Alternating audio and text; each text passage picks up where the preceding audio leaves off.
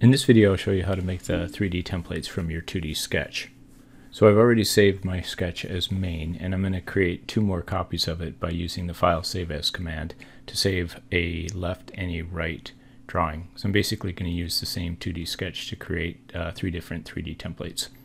So get done with that, and then once I've saved those as different files, I can go back to the data panel on the left and find my files that I just created. I'm going to open all of those so I have them available to work with for this video, but obviously you can work on one at a time. I just find it easier to do it this way. So once I have those open, I'm going to start working on the main template, which is the dovetail pin, and the full dovetail pin rather. So from the 2D sketch, I'm going to start with the extrude command, and then I'm going to select the regions that I want to use to create my 3D shape. In this case, I select the 2 sides of the fork, the center, and the pin area. And after doing that, I'm going to adjust the pin template in to compensate for the guide bushing difference between the guide bushing and the router bit. So I'm going to use the press pull tool to move those in 1/16 of an inch on either side. And you'll notice that I selected both sides there. So now I'm going to add a radius to the inside corners of the template, and this just helps with the strength and also makes it look nicer. So 1/4 inch radius there. And once I'm done with that, I need to add a counter bore. Now there is a different way to do this, but I found it easier to do it this way. So I'm going to do a sketch and add a circle. I'll finish that, and then I'm just going to press it in by 1/8 of an inch. But you can also use the hole command to do this, I found later.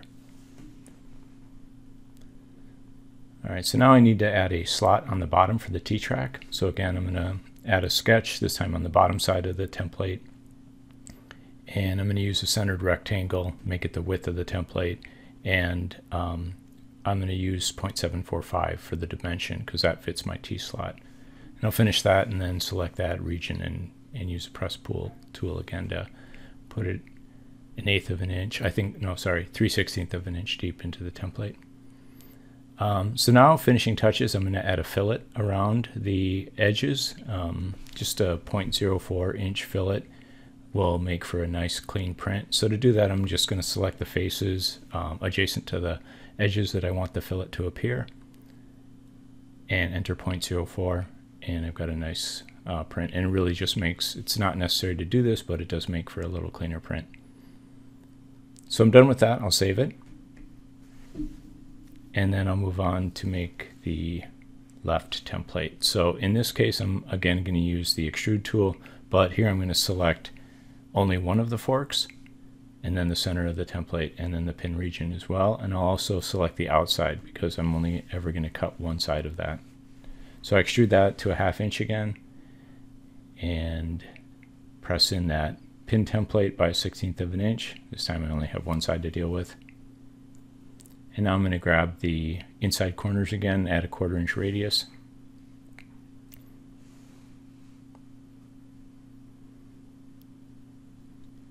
And again, doing my sketch, add a centered circle of 0.4 inches, and I'll finish that. And then use the press pull tool to sink that 1/8 of an inch into my template.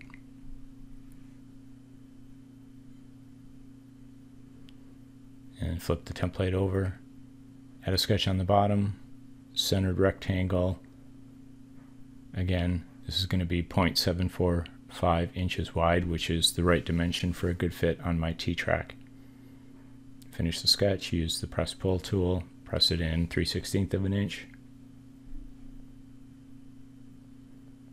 And there it is. The last thing to do is add a fillet around the edges. So again, select the tool, select the faces.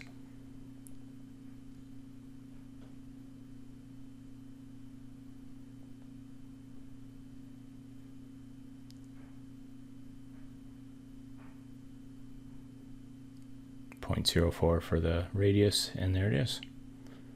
So that one's done. I'll save it. And then now I'll open the right template. And again, using the extrude tool, I'll select the regions, this time the opposite regions of the previous one. And I'll extrude that to a 1/2 inch. Press that face in for the pin to adjust for the guide bushing. And I'll add a radius to the inside corners. The thing I like about Fusion 360 is how easy it is to select hidden parts of your design. Now add the counterbore to the top.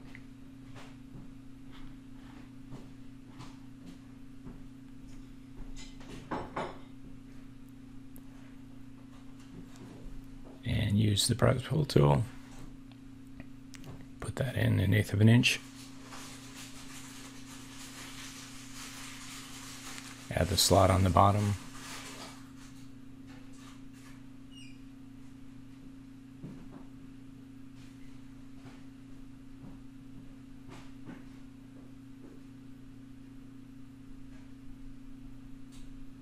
Again, 3/16 inch deep.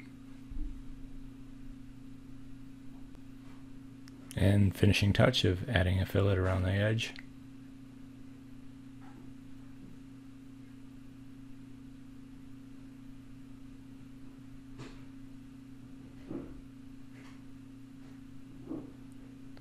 And there we go, all 3 templates ready for printing. So to print, you can either use the utilities command and send it directly to your slicer. I'm using Cura, so I do that. Otherwise, you can export each of your designs as a STL, and then you can upload it into whatever you're using for your slicer and move on to printing.